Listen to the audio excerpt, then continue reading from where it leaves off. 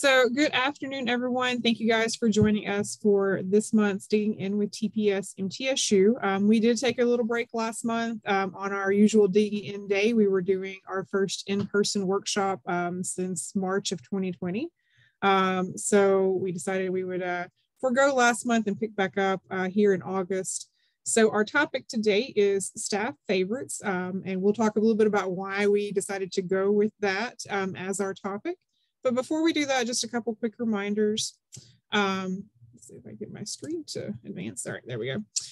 So if you would, again, we are recording, so please keep your mics muted during the course of the session, and also be sure to rename yourself first and last. And again, we want this to be interactive, so feel free to use that chat box and our reaction buttons as well.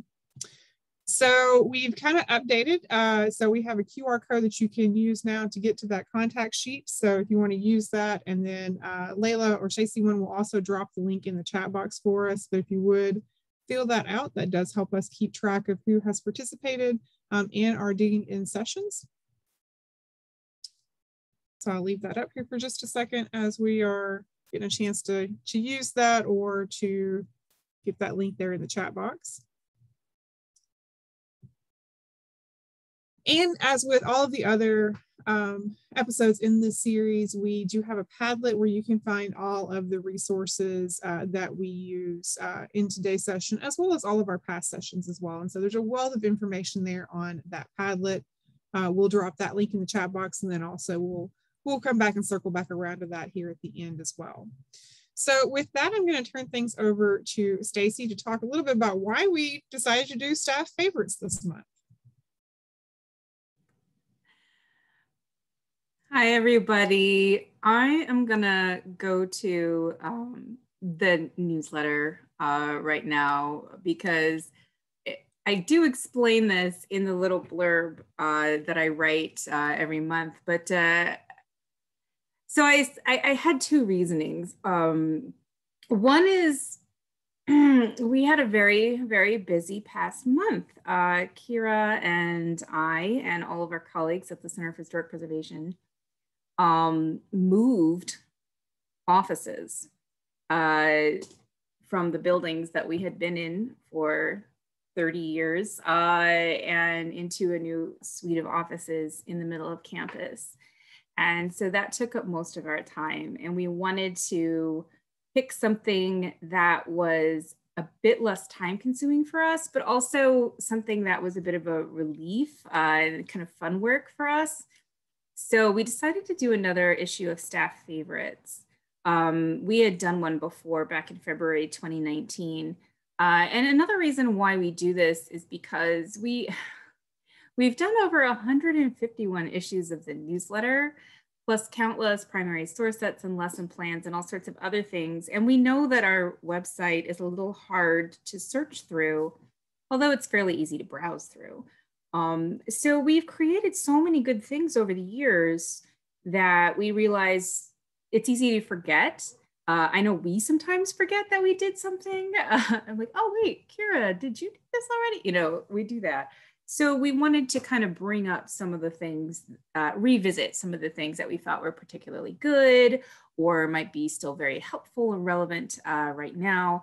So that's why we did it. And we hope that you can let us know what some of your favorite ones are.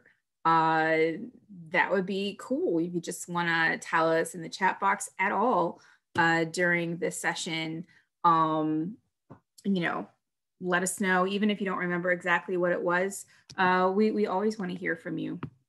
So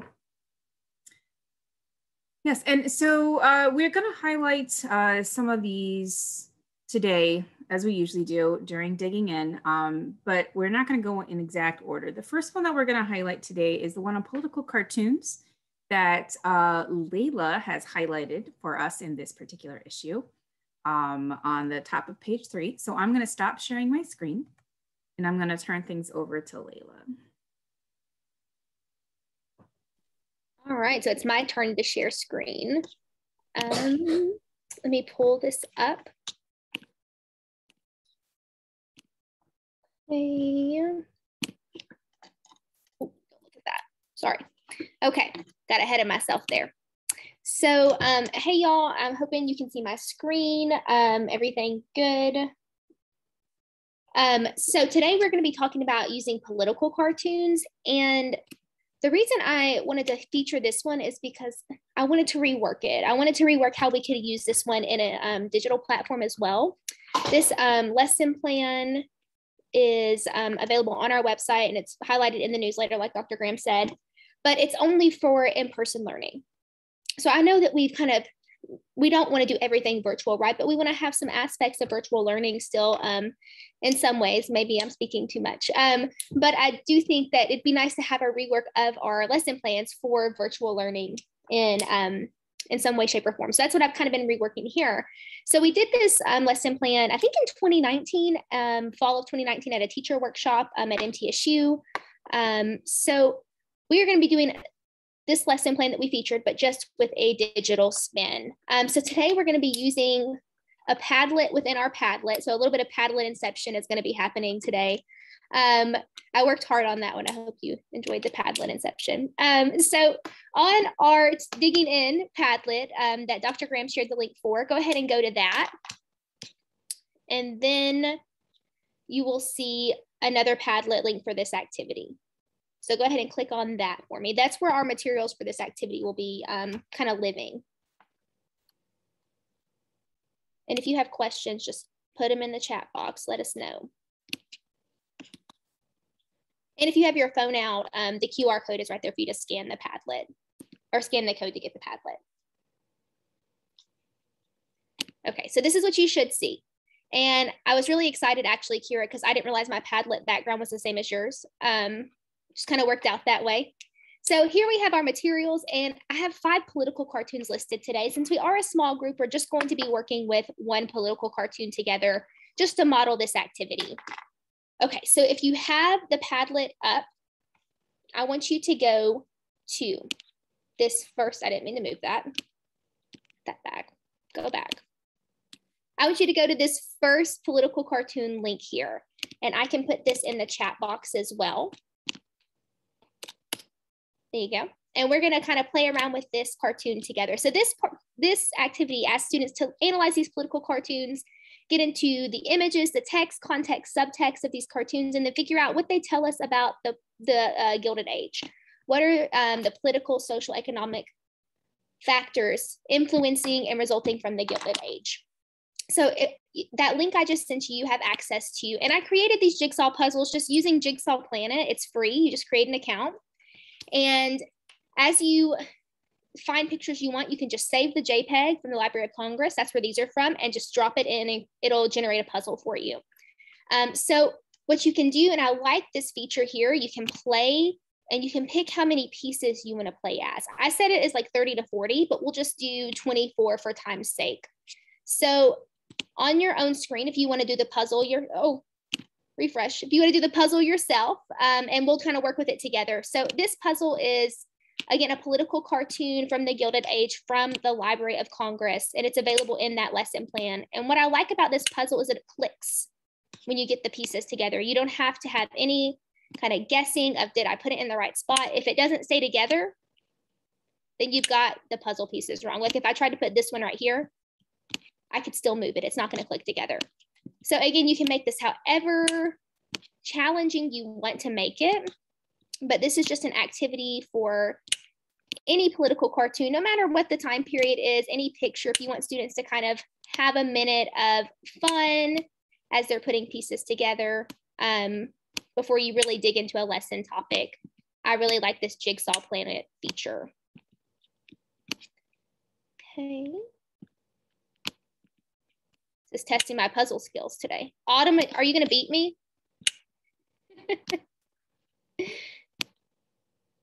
Okay. I cheated. I made mine a little bit less. So, and I put all of these links on the Padlet. There are 5 political cartoons, but this is just one of them. This has a lot of text in it when you look closely. So that's why I picked it. Where's my other corner piece? Over there, hiding. Let's see. Okay. So once you get the puzzle put together, which has taken me a while because I'm on Zoom and doing multiple screens, maybe that should go there. I feel like I'm missing a piece somewhere. It's got to be hiding. Does anybody see my extra piece? There they are behind my screen that I'm sharing. Okay, perfect. So here's our puzzle. So again, you can make these as hard or as easy as you want to. For students, you get a little congratulations at the end. And once you get this puzzle solved, it might have some like different features on there. This is the site that the State Museum uses as well. So I assume it's okay, but there are other sites you can use if it's blocked. But again, this is the one that the State Museum uses. So I assume it's appropriate educationally. So this is what you get when you put the puzzle together.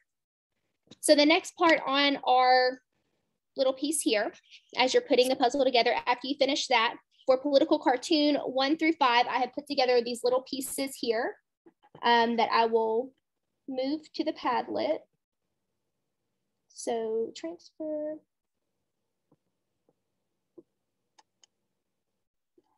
Okay, so I'm going to refresh this, and there we have the info for political cartoon up now. So once you have that political cartoon put together, I put together these pieces here for each political cartoon. And this is the one that we just worked with. So I'm going to display this for y'all for a minute. And I want you to just kind of look at this text here. What from this text sticks out to you?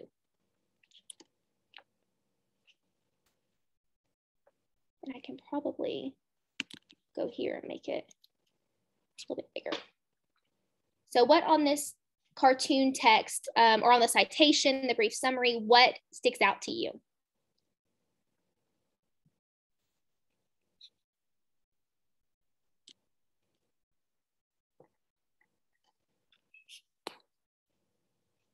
And I can actually click on this right here is hyperlinked, and we can look at the JPEG and kind of zoom in.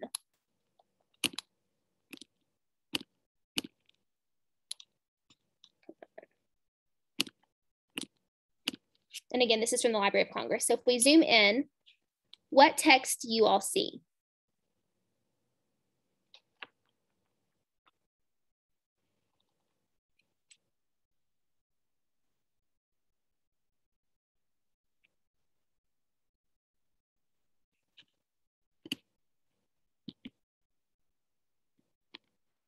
Let's see, New York. Yes, we see New York. What else do we see? Law.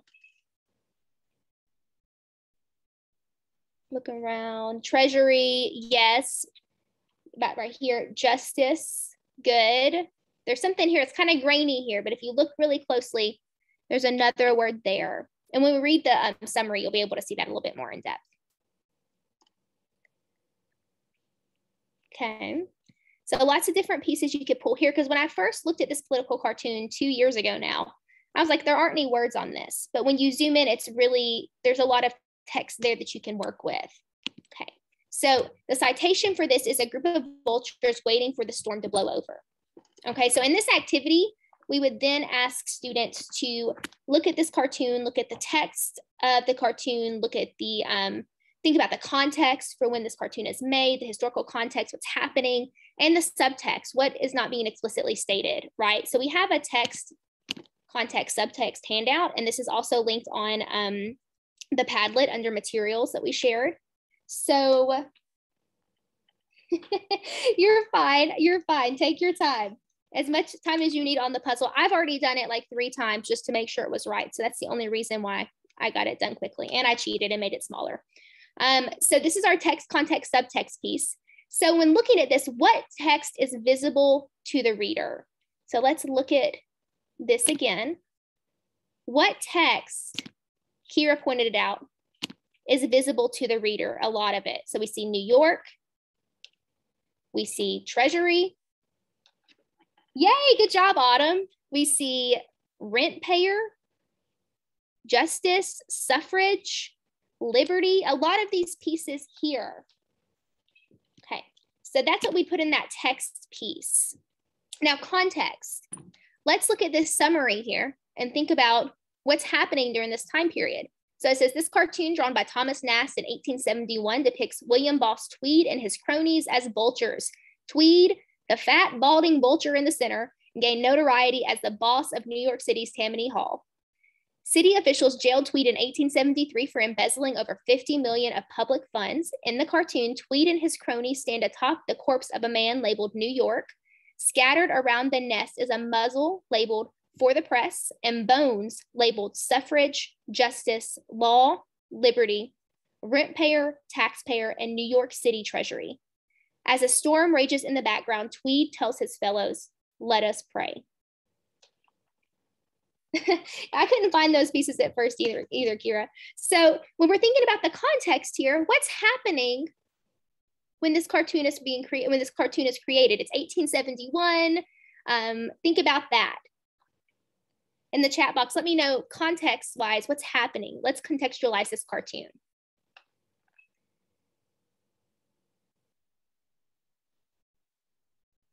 Reconstruction, good. Yeah, so I mean, it seems like we're far away from the Civil War, but we're not, right? We're right in the height of Reconstruction, 1871.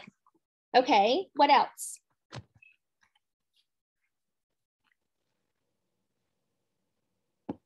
I like to think, yes, the financial crisis around this time. Yeah, there is a financial crisis around this time as well. When we think of the Gilded Age, what does that term mean? When we're introducing this time period to our students, how would we define the Gilded Age for them? Think about that for a second.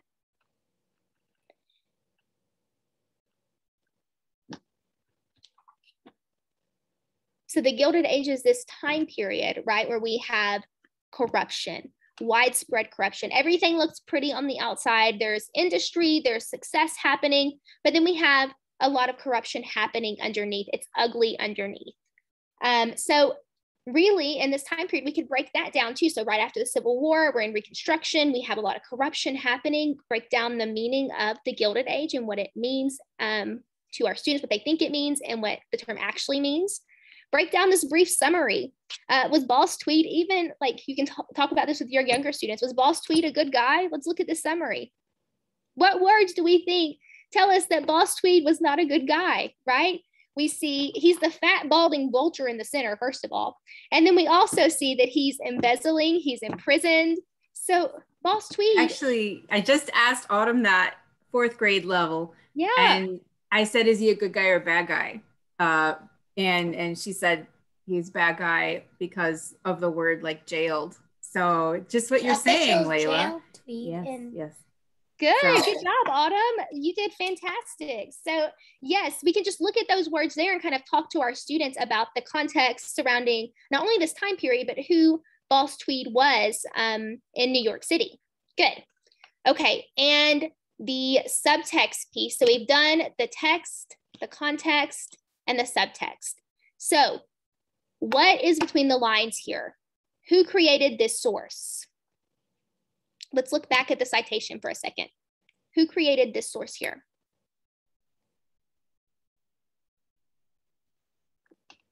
Thomas Nast, good. Okay, so Thomas Nast is very well known for being a cartoon artist, right? At this time period, he's not only cartooning, not only cartooning just like interesting cartoons, but they're really calling out corruption. He is kind of doing what Jacob Riis does with photographs, but with his cartoons, right? He's kind of breaking up what's happening there.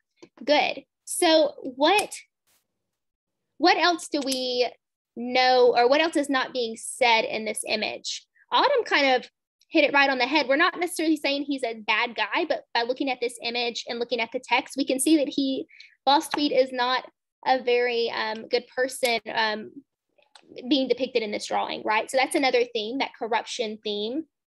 Okay. Who is this source created for? Who do we think this image here was created for? Yes, so discerning newspaper readers, right? The newspaper, good. Readers of Harper. So people who are actually engaging with the press, right? Who are engaging in this news. People who want to know more. And again, this is not favorable towards Thomas Nast. So he might see it as negative propaganda, or maybe even untrue, spreading untrue things, right? But to our readers, they're reading it. And this is a way to get into media literacy as well. How are we digesting what what is being presented by the media, right? And this, again, was put out for newspaper readers. Yeah, people who might actually participate in the political system, good. And these little bones are hidden, right? When you look at it, it's not something that initially, like I said, when I first saw this, these words did not really stick out to me. I saw New York, but that's about it. I couldn't really see anything else until I zoomed in on these pieces.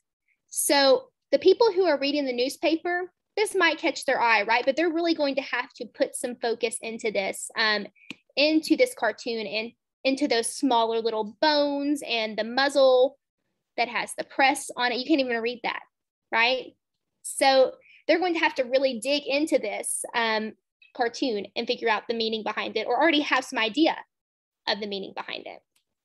Okay, and then why was this source produced when it was? And that really goes back to the investigative question of the lesson plan. You know, like, what did these political cartoons tell us about the Gilded Age, right? And we've talked about those underlining themes. So what does this political cartoon, why do you think it was created in 1871, in the time period that it was created?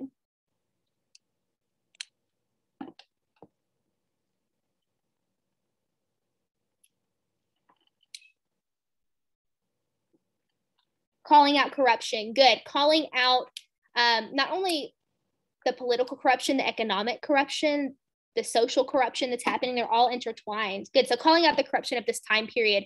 And like we said, this is for newspaper readers, people who are probably politically engaged. So really speaking to that political awareness, especially of a Democrat during a time that Republicans held power, good. So really calling out the party that's not necessarily in power at the point. Yeah, radical Republicans, good.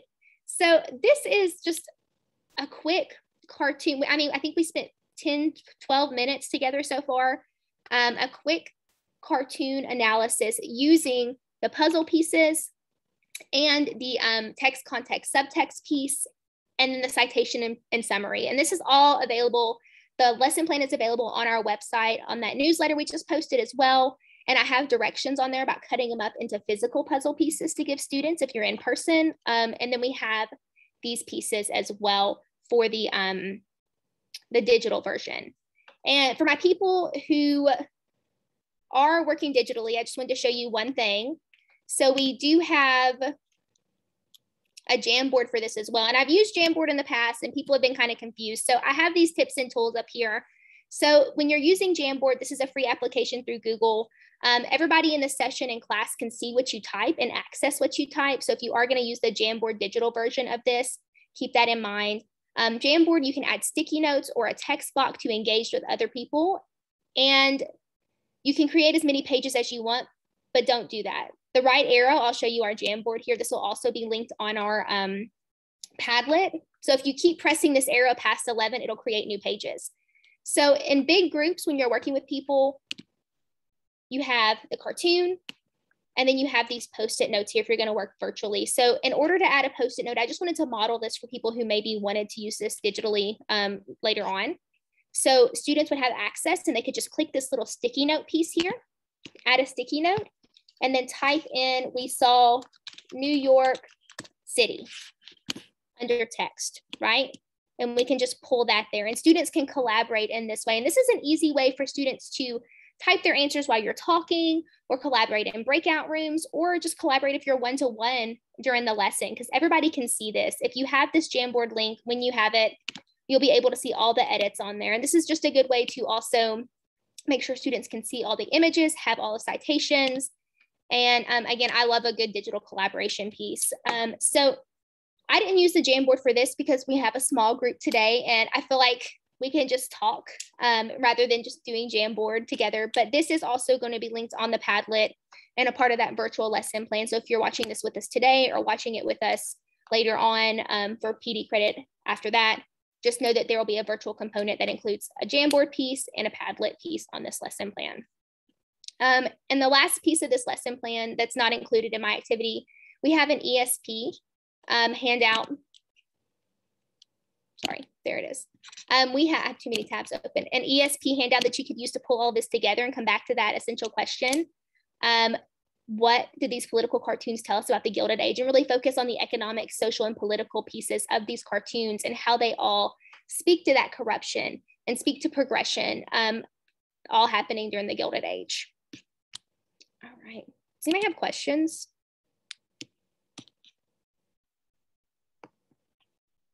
All right. Well, I'm going to turn it back over.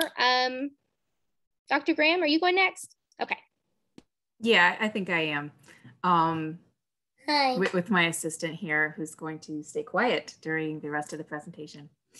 All right, great. Thanks, Layla. That was a lot of fun. I brought her in because I wanted to see an actual elementary school student at work on one of those jigsaw puzzles, and that was great. I'm gonna let her do the rest of them after the end of this. Okay, I'm gonna share my screen again and go back to the newsletter. And because our other graduate research assistant, October, couldn't join us today, I think she's traveling, I'm going to talk about her choice for the staff newsletter for this month. And I'm glad she picked it though, because it's one of my favorites too. It's one that we did back for the June 2017 newsletter. And it's about Harlem rent parties. And so October talks about why she chose this. And it's because it really struck her as an example of Black joy. Instead of just looking at African-Americans in US history through the lens of their struggles, it's also good to look at their successes and their creativity and the ways that they've influenced our culture for the better. And the Harlem Renaissance is a really great way in the curriculum to do that. And so there's a really great source from the Library of Congress that's at the center of this lesson idea. And then of course, this really awesome map to go with it. And so this is something that, all right, I'm going to bring up the newsletter in which it occurs originally, which is on the Jim Crow era. And so you can get to the links from here. And of course, October also links to these through her review of this in our current issue. And so there's a student packet that goes along with this, where it takes this source, which is a text-based source, and divides it into 9 different sections.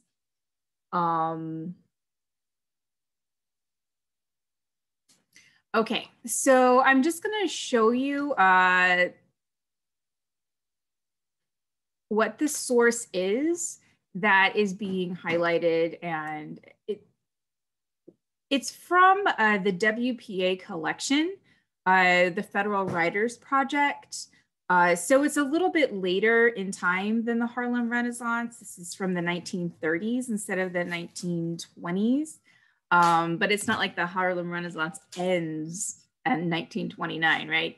So this is a 10-page long report of one of these FWP, Federal Writers Project employees, who is a white person, and they're kind of going through Harlem and they're recording their impressions of Harlem rent parties.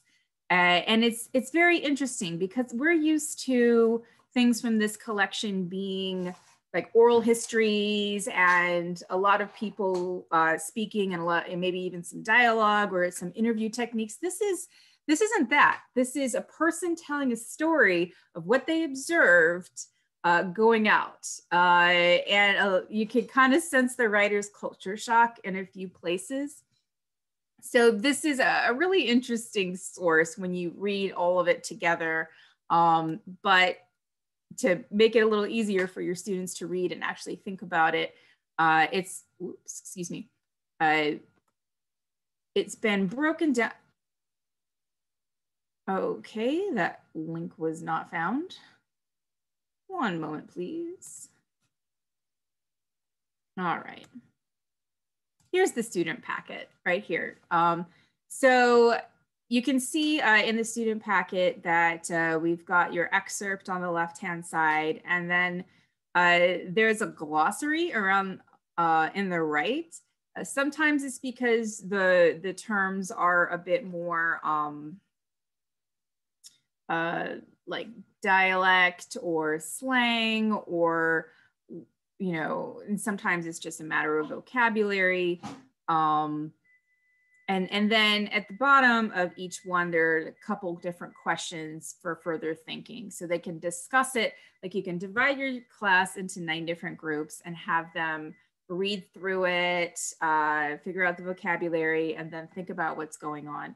And what I like about this passage is it doesn't just start off by talking about, I went to this party and this is what I saw, but the writer actually tries to work in the context for this in New York City by talking about how populated it has become and how many people are kind of crammed into these city blocks and all the different immigrant groups that are represented. And so it's really quite a mix, especially, you know, it's not just Black people, it's Black people that have a lot of different backgrounds.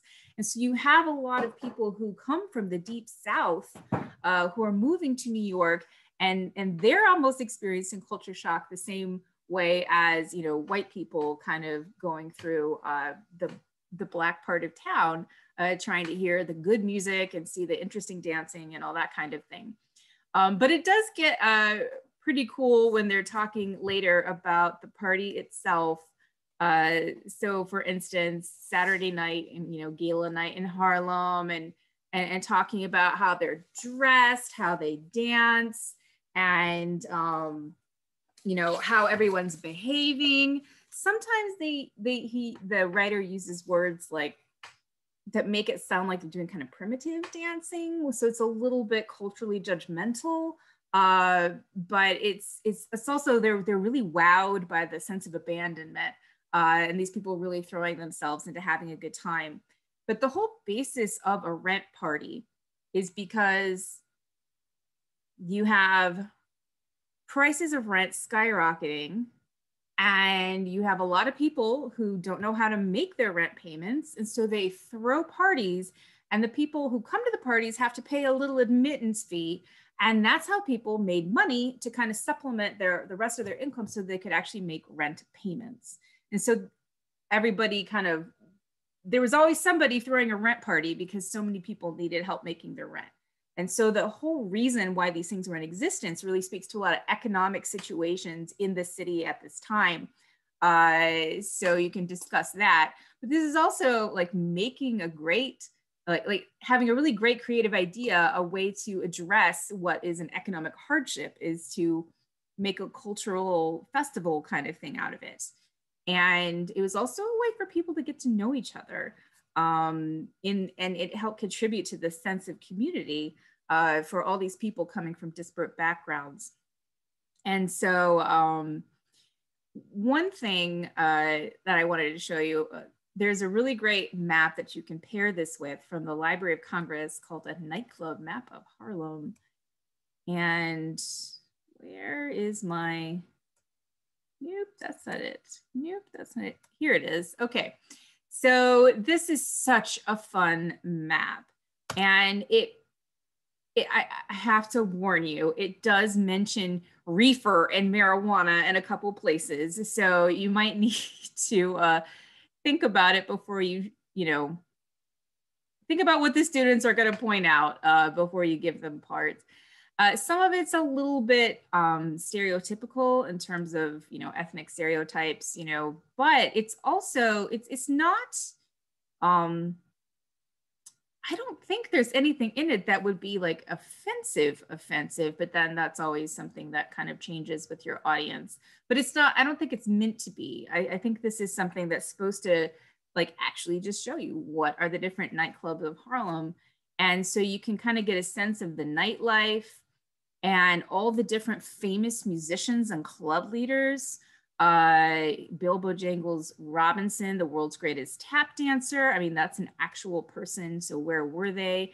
Then of course, here we've got Cab Calloway singing, you know, Heidi Ho. And you can just get a sense of the vibrancy of the neighborhood. And, you know, and of course, the various speakeasies, also mentioning that. And this kind of really paints a visual picture of the kind of active nightlife, kind of party-oriented culture that is talked about in these excerpts for these rent parties. And another thing, excuse me, I'm gonna try to get to this link. The original lesson idea after group 6, it invites you to look at this Slate article that came out. Oh, excuse me, my ad blocker doesn't want me to. Okay, there we go. Slate did this article where you can actually see a collection of, can you or not? Oh, I'm sorry, I didn't disable my ad blocker. You'll have to look at that yourself.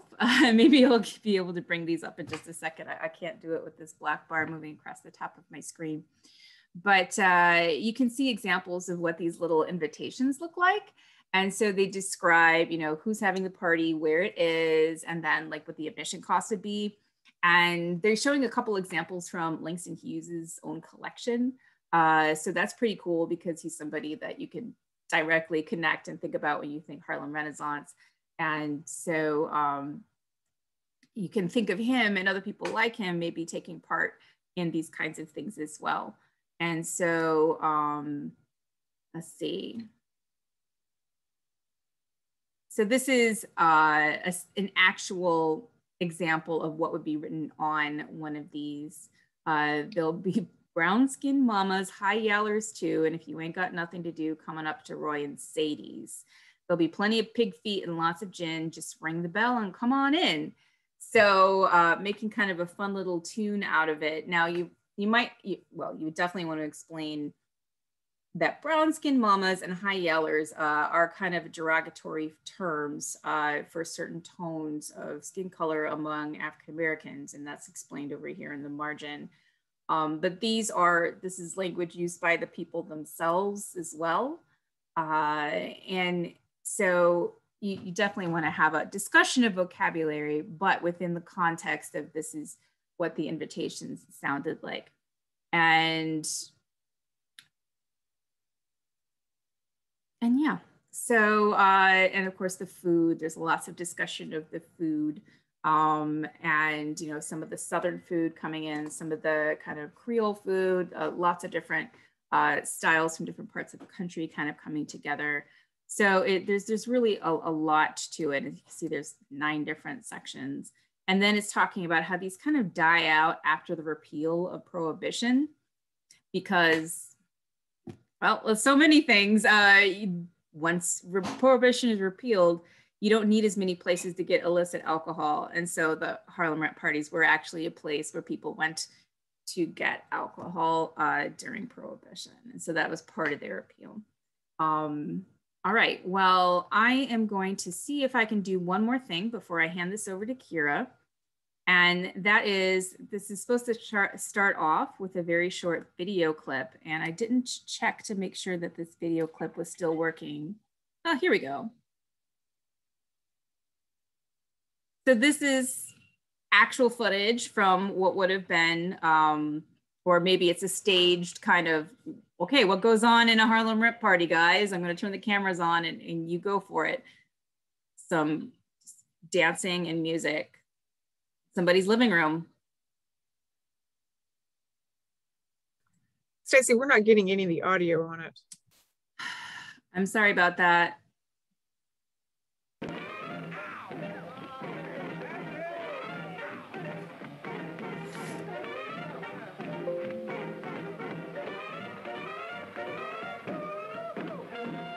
That's as loud as I can make it.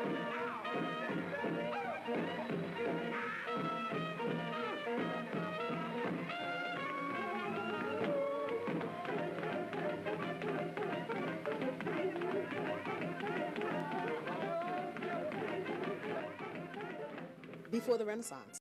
All right. So there is an overview of something that's a bit different because this is the way that the student packet is. You could do it virtually if you needed to, but it's a lot of fun to do in class because it tends to create a lot of conversations among students, just figuring out what's going on. Of course, they all like the ideas of going to parties, so it might be engaging in that matter, and also to see like how different it is, but also maybe like what are the similarities. All right, I'm gonna turn it over to Kira to look at some more stuff. All right, thank you, Stacy. So let me pull up mine. So the lesson that the item that I picked for my favorite is a lesson plan that I did a few years ago called Crossing the Veil, a young W.E.B. Du Bois in rural Tennessee. And the reason that I picked this one is it was a lot of fun to work on and develop this lesson plan. I did this in partnership with Barbara Marks, who has since retired from Watertown High School in Wilson County, and Taylor Daniel Kilgore, who taught at DeKalb County High School when we were working on this and has since went down to Whitwell Middle School. So we originally wrote this and presented this lesson plan at the National Council for History Education in Niagara Falls in 2016. So we picked this particular topic to do for this for a couple different reasons. One is, of course, we were at Niagara Falls and there is this like iconic image where we see Du Bois here. This is the founders, of course, of the Niagara movement, which would later become the NAACP. Du Bois is one of the leading African-American intellectuals of the 20th century. He's the father of Pan-Africanism. He's someone I've always been fascinated by. But the bigger thing that drew us to this was actually the local ties to this book, The Souls of Black Folk. Of course, this is a book that a lot of folks, wind up reading at some point in their education. And if you've had a chance to read it, you may recall that he actually talks in here about some of his experiences while he lived in Tennessee as a student at Fisk. And one of the things he talks about is his time teaching in a rural African-American school in Wilson County, or actually the community is kind of on the Wilson to DeKalb County line. And so since all three of us were from that general area and all very familiar with Alexandria, where that school was at, this was something we were particularly interested in. So we wrote this 2-day lesson plan. It's geared towards high school. It includes a PowerPoint that has quite a bit of notes in it about Du Bois to give you some context. And it includes an optional extension activity that's a little more elaborate than what we would typically include in some of our lesson plans. So the way the lesson plan is structured, the first day is really about helping students to understand some context for Du Bois before you kind of really get into his writing and his experience here. So before we do that, though, we want students to kind of understand what's happening in this time period. So they work with a few different sources, and two of the ones that they start with is this quote from Henry Grady, who is the person who is credited with coining the term the New South, which was really a push that was done by some in both in kind of media and journalism as well as in the business community in the South to try to promote outside investment into the Southern economy post-Reconstruction. Again, trying to talk about, slavery's over, we've dealt with all of our problems, like this is a great place to come spend your money. And then the other source that we work with is this Harper's Weekly image. And so you see, again, this kind of comparison of like 1861 that we see up here in the corner with King Cotton, and then 1882. So we see kind of, again, this more industrial look to the South. So again, showing them that their economy is changing. We see, the female figure here, kind of like a Lady Liberty type figure, working on a loom, but of course, cotton still being very important to the economy here. So again, the first part of this is just kind of helping them understand what's happening in the South in this period. The next thing we want them to understand is what's happening with rural education in the South, because of course it's during kind of this post-Reconstruction period that we see the formation really of public education across the South. And so there is a Prezi that you can use to give them some background and context. There's an article that we link in here to, again, give you some additional context that you can share with your students, or you could have them look at. And then there are two images that I've included here. One is of the Wheeler School, and this is the building that is believed to be where Du Bois taught, that was there in Alexandria. Later, it was used for different agricultural purposes, including being a corn crib. And then the other school, as a point of comparison, is Doe Creek School, which is in Henderson County, built around the same time period. And you can see also still very, kind of rudimentary building. This one, of course, was used as both a church and a school, which was pretty common during the period, as you did see a lot of the kind of church school combo. The one there, the Wheeler School, is a little different in that I don't believe that it was a church. It was just used for school and then some other purposes during the time period. So again, first day, you kind of build context. Then the second day, we get into understanding a little bit about Du Bois. We start with the PowerPoint that we've included. And so the next few slides are included from that PowerPoint, and then there's some others that I've taken out for time purposes today. So Du Bois grows up in Great Barrington, Massachusetts. He is, from an early age, he thinks that education is the way out of poverty, and education is the way to kind of advance himself in life. So he actually is able to go to school, that's a school that is integrated, and is fairly well supported by his teachers and fellow classmates. Now, he understands, though, at the time that as he matures into adulthood, that they don't see him as an equal. They don't see him as someone who would be able to take on like a position of community leadership. And so he understands that like really to continue to advance, he's going to need to leave and experience kind of other places. So, and you can see here, this is one of the images, of course, of him with his, his classmates and his teachers here, there in Massachusetts. So he leaves Massachusetts, and they actually raised money for him to be able to go to Fisk University. And this was a place he had long dreamed of going. But at the time that he arrives at Fisk, it's really this very interesting period in Tennessee, in that we see the beginnings of Jim Crow happening. So, 1870, we had the new Constitution that introduced a poll tax.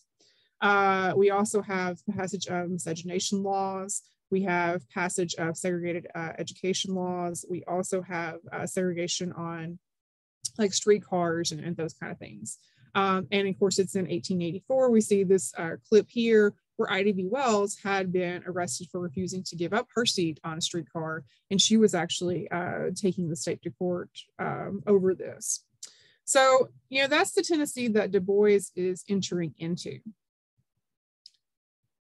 So he comes to Fisk, and Fisk, of course, had started, in the Reconstruction period in 1866.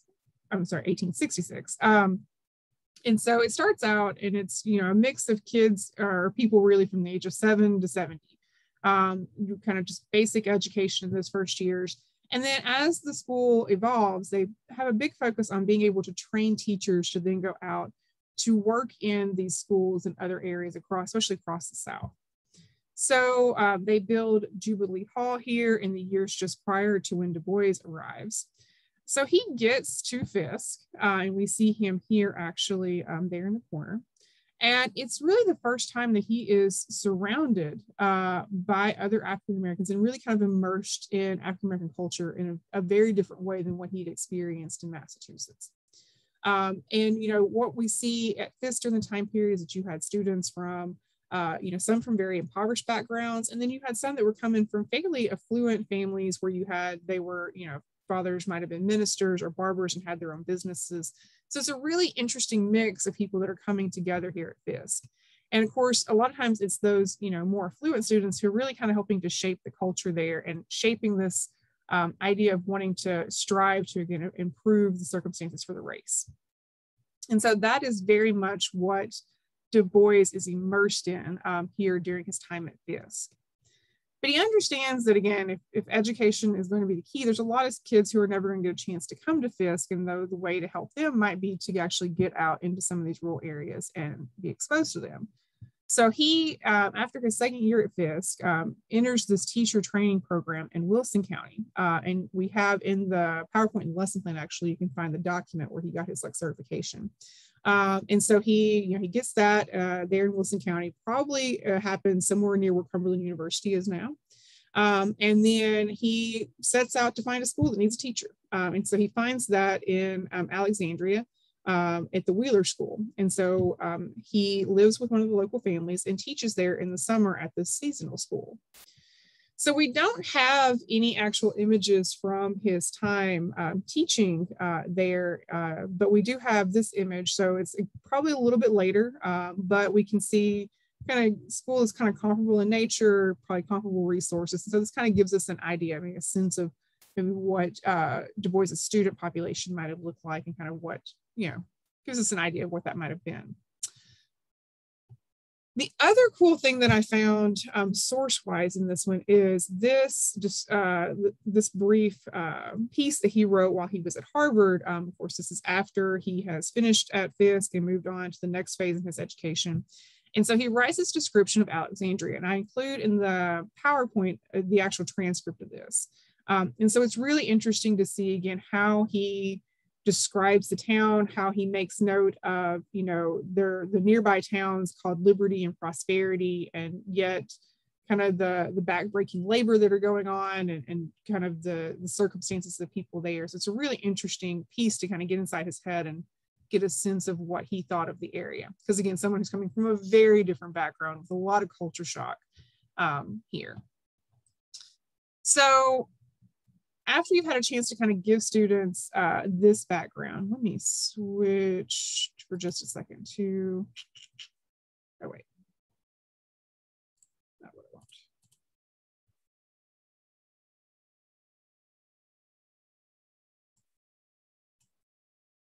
Right. All right, are you guys seeing the lesson plan now?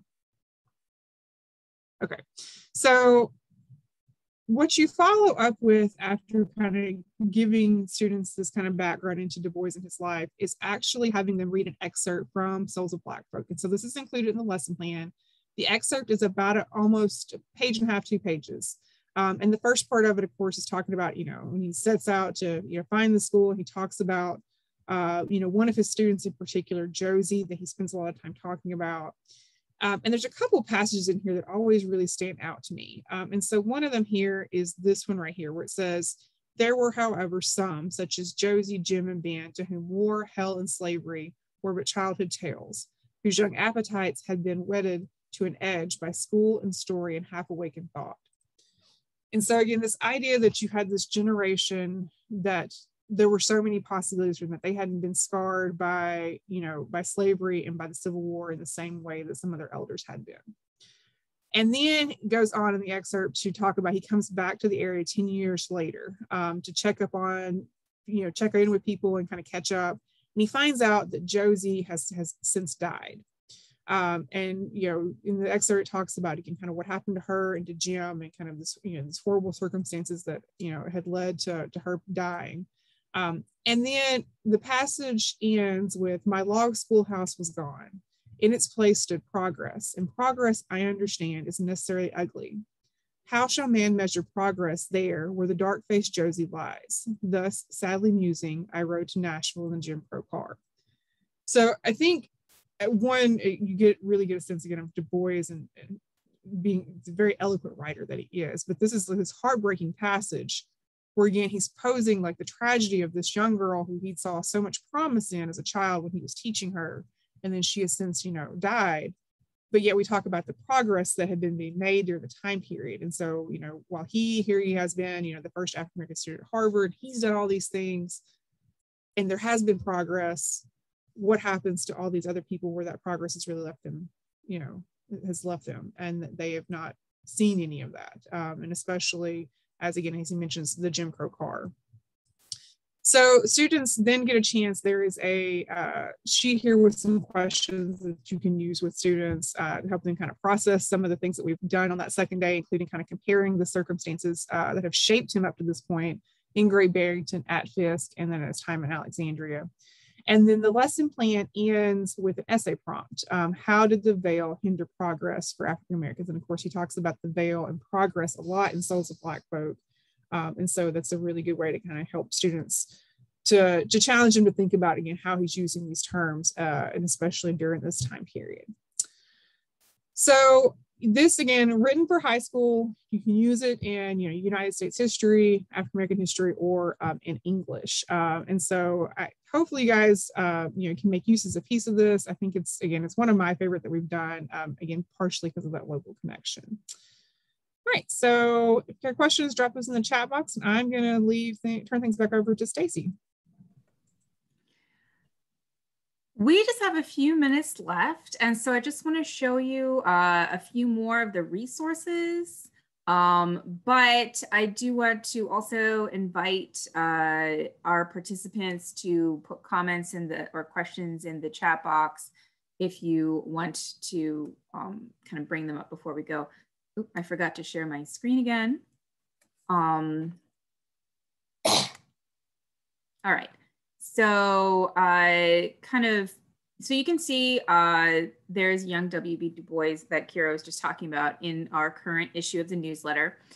For the important links box, we have the political cartoons that relates to the lesson that Layla was talking about at the very top of the links box. And then we went through and we picked some kind of random things that we liked. Some of these were created by former graduate research assistants that we wanted to highlight again because they did a great job. And some of them because they're pretty interesting in their own. We think all our work is interesting, but you know what I mean. And then we have a featured feature. Some of you may remember that every now and then we invite a guest article writer to give us something to put in newsletter if we know that they work in the field that the topic is related to. And so I went through all of those, and hopefully I didn't leave any of them out, and picked them all out because they're not lesson ideas. So it's not like you use them in the classroom, but these are great little bits of information, and they have specific ideas in them for you to use, and maybe even sometimes primary sources. But they're really good, like this one on politics and primary sources that one of our university provosts, Dr. Mark Burns, wrote for us. At the time, he was Dean of the College of Liberal Arts, and before that, he was a professor of political science. So this is a nice kind of lengthy, but if you can read it in 5 minutes, article that he wrote for us back in September 2012. So it's that kind of thing that many of our wonderful colleagues and professional contacts have written, and I wanted to give them an extra shout out by putting them all in one place if you just kind of want to skim through those. And then we have for just more ones that we really, really liked. So we're going to be doing the topic of labor for our next one. So that will be a little bit more serious in tone. And I'm going to stop sharing my screen. So yeah, basically, if anyone has any questions, if not, then Kira, I don't know if you wanted to share any kind of announcements or anything like that. Yeah, so just a couple things. One, if you guys would, or one, just to remind you the link for the palette there.